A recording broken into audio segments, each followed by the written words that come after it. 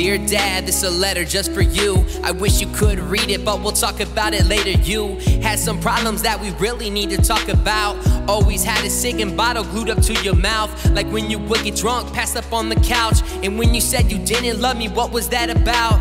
Did I let you down? Did I not impress? Was it just some trapped feelings that was locked up in your chest? Trust me, I understand, I've been through that depression. Had so many things up in my life that I'm regretting, but that doesn't excuse you from trying to leave your fam. I was only 3 years old when you hopped up in that van and peaced out.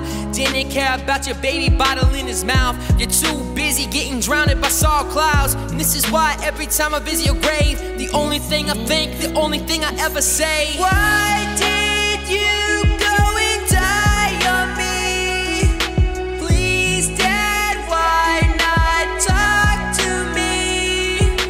Every night in my dreams, wondering what our life could be.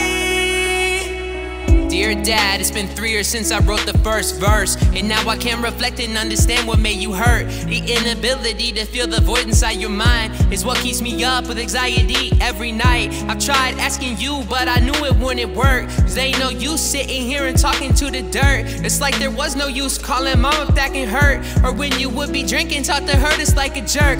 Those aren't the days that I miss, no. I remember playing in the snow. I wish they would never let me go. Dad, where did those days go? Taking me out with the fishing poles, riding on the three-wheelers, yo. Why did you have to say goodbye? Just letting you know that your kids still cry.